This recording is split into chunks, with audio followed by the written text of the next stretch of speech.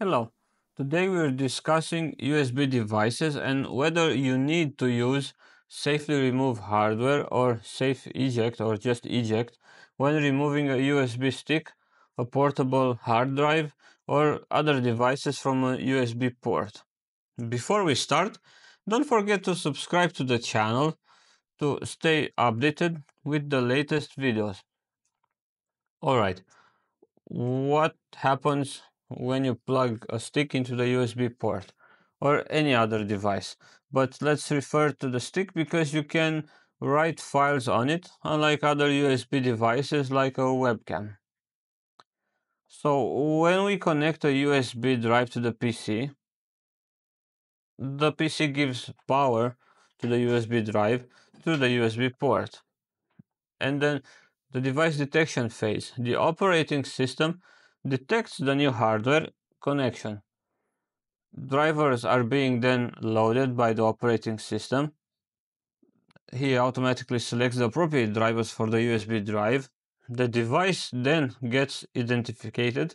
That means the PC reads basic information from the drive such as capacity, model, brand, etc. The drive is then being mounted.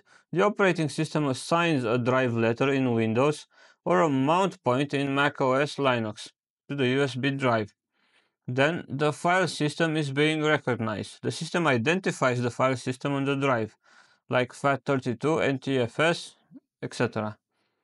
Auto-run, if enabled, depending on your settings, your system might automatically open an Explorer window or run certain programs. Now the drive becomes accessible for file operations, such as reading a file, writing a file, deleting something from the USB drive, and so on. Conversely, when you remove the stick from the USB port, the operating system unmounts the drive, closes any open files on the stick, stops providing power, and removes it from the list of active devices. And then it shows you a notification and you can remove the drive. On some newer operating systems, like Windows 10 or 11, the default settings for USB storage devices is quick remove, meaning if you directly pull the USB stick, the chances of something going wrong are minimal. Of course, as long as you don't remove the stick in the middle of copying a file or something like that. Just give it a second after the write operation is complete and then you can remove it.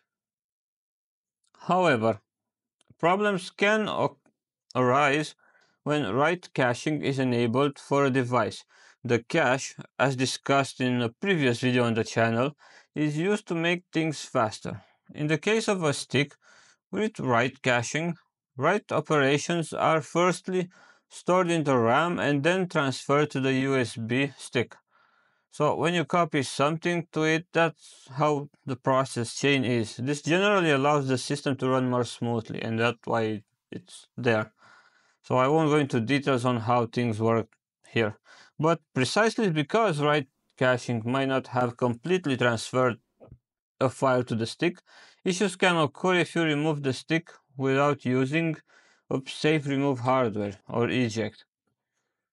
When you use these functions like eject or safe remove hardware, the operating system completes the operations, ensures nothing remains in the cache, and follows the previously mentioned steps before letting you know that the hardware can now be safely removed. So as I mentioned, on Windows, write caching is usually disabled for portable devices like USB sticks. On Apple, however, on Apple operating systems, as far as I know, write caching is enabled by default.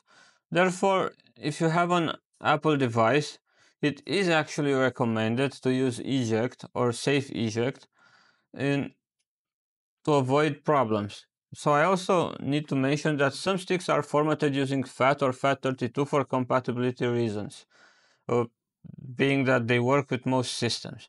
Keep in mind that these formats, even if more universally compatible, are more susceptible to corruptions.